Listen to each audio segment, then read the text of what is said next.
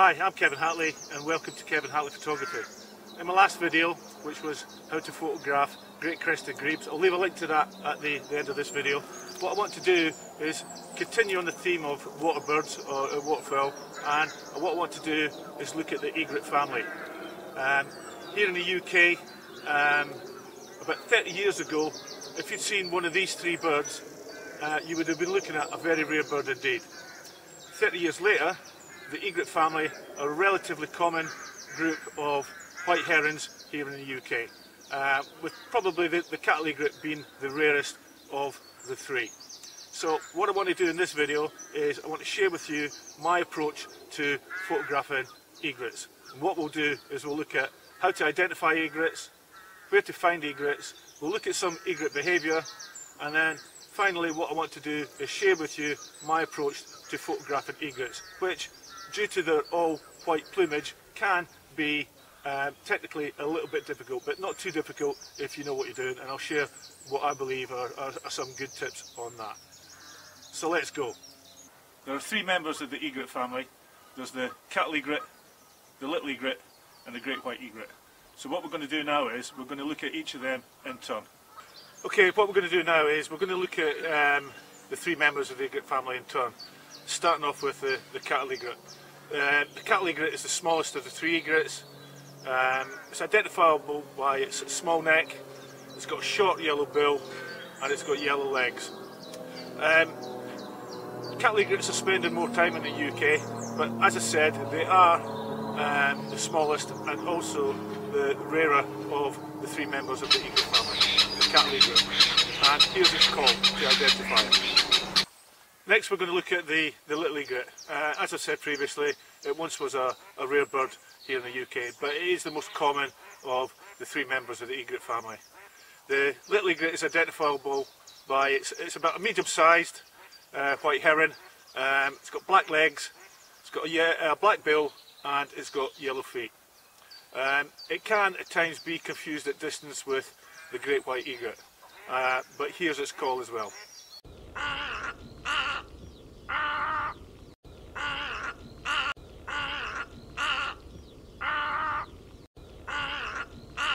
Next we have the great white egret, which is the largest of the egret family.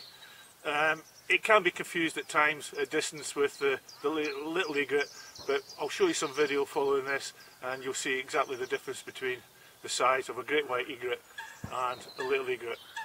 To identify the great white egret, it's about heron sized, so it's similar to the grey heron, which is very common here in the UK. It's got a yellow bill and it's got black legs.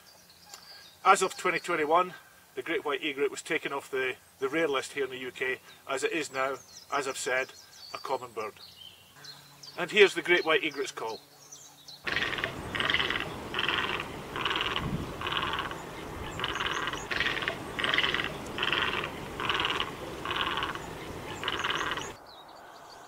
And here we have a good comparison between the size of the great white egret and the little egret. Probably say that the great white egret is probably about twice the size of a little egret.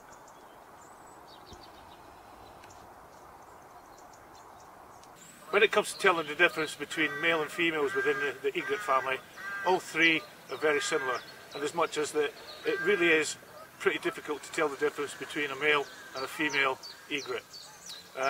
Really the only noticeable difference is in size. So unless you see the birds actually together, unless you actually see a pair together, it's only really then that you'll be able to tell which one is the male and which one is the female. So next we're going to look at where are you actually going to find egrets. Egrets can appear virtually anywhere in the United Kingdom, but the types of habitat that they prefer are things like wetlands, estuaries, harbours and farmland. And probably the best place to see them is actually on some notable nature reserves throughout the UK. It's just a case of going onto the websites and looking at the recent sightings to see if they're about. Egrets themselves, they usually forage in open spaces along the edges of lakes and rivers and canals.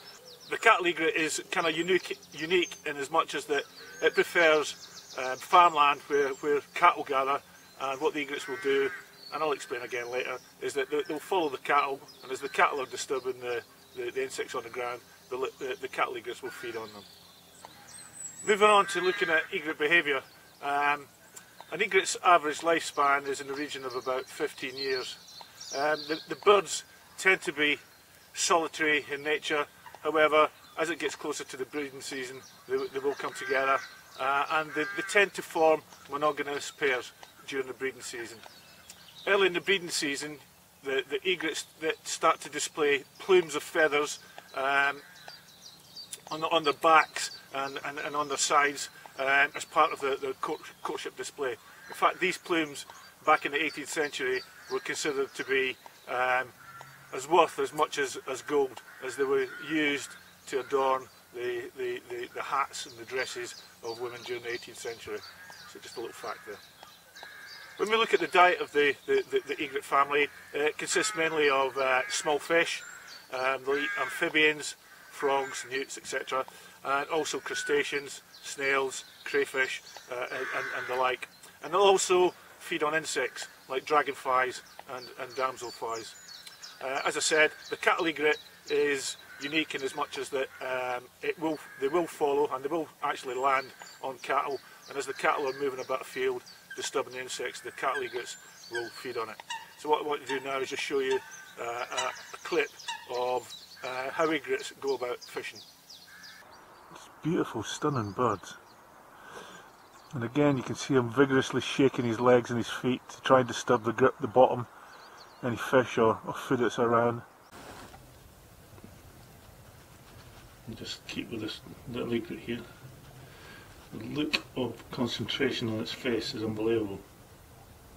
Its eyesight must be incredible, but what it tends to do is shuffle its feet to disturb the bottom, and then again it's caught something. Here you go. Okay, moving on, we're going to now look at my approach, or the approach that I take to photographing egrets. Obviously the white egret is a completely white bird, and that in itself can be quite challenging. All cameras tend to believe that everything is 18% grey, so you have to be careful about the settings that you have on your camera. Now, I shoot with a Canon R5. I'm not going to talk about the technical details or the settings that are particular to the Canon R5. What I'm going to talk about is generic settings that I would recommend, and 3 tips that I would recommend for photographing pure white birds, which I said can be quite challenging.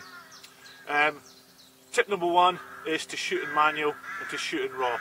Why, you may ask? Well, if you shoot in manual, you've got complete control of the camera. You can set the aperture, you can set the speed, and you can also set the ISO. And you're not leaving the camera to make the decisions on what shade of white the bird's going to be. The next thing that the second tip that I would give you for shooting purely white birds is to set your camera's highlights or your blinkies to show, so that when you take a picture of a bird, you kind of look at the back of the camera to see if you're blowing any of the highlights out, and then adjust accordingly and check against the histogram. Now, one thing that I've learnt about histograms is that histograms never lie, and they're really critical in making sure you get the balance of the brightness of the picture correctly. And finally, tip number 3 is to think about using spot metering. Now, what spot metering does is it measures the light on the subject and not the background. So if you've got a white bird against a bright background and you're shooting in one of the automatic modes, you're likely to blow the highlights out. But as I said, you need to check your histogram. Spot metering, what it will do is it will just concentrate on the bird itself, and it will ignore the background, and that way you should get a correct exposure. So, top 3 tips for setting your camera up for photographing purely white birds is shoot in manual and shoot in RAW. The reason for RAW is so that you can make adjustments in your post-processing and editing. Tip number 2 is set your camera to highlight your highlights, or your blinkies as they're known, And finally, tip number 3 is to choose spot metering. In essence, spot metering exposes the subject and not the background, and that's what you're trying to achieve.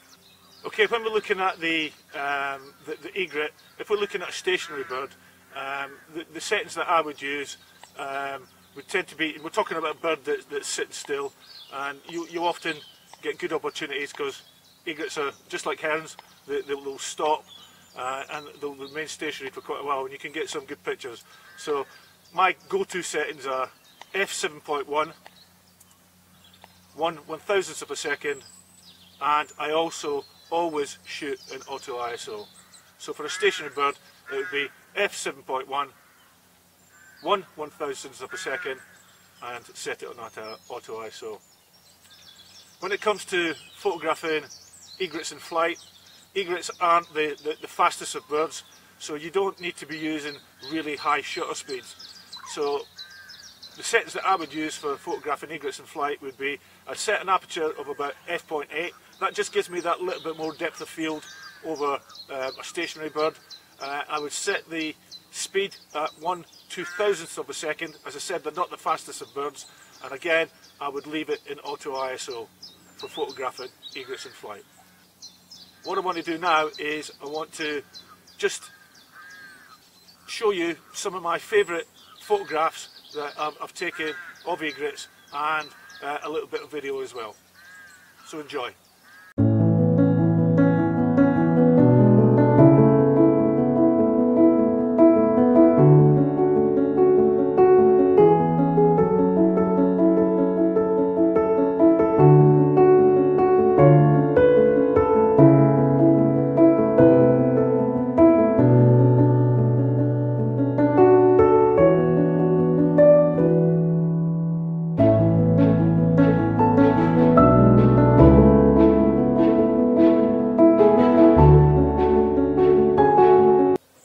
Okay, thanks for watching Kevin Hatley Photography and how to photograph egrets. I hope you've enjoyed it as much as I have, filming it and going out into the English countryside and actually photographing these beautiful looking birds, which I'm sure you'll agree they truly are.